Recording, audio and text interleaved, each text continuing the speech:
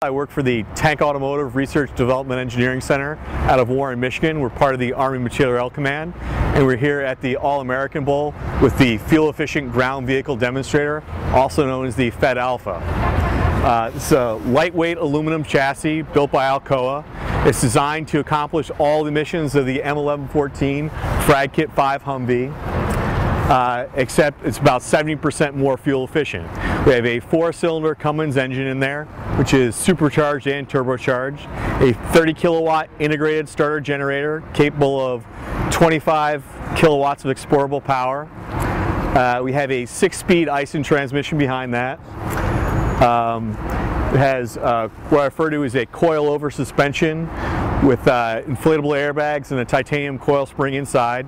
There's an adjustable ride height for a transport height, a on-road height, and a threat height or an off-road height.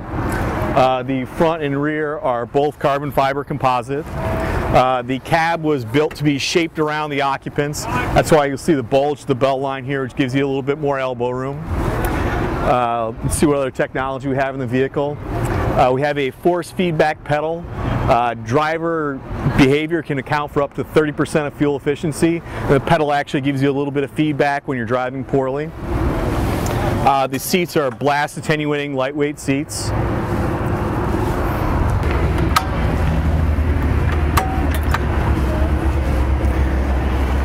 You'll see in the driver's seat we have a column drive, which actually is kind of assists the driver in controlling the vehicle, gives it a little bit lighter feedback.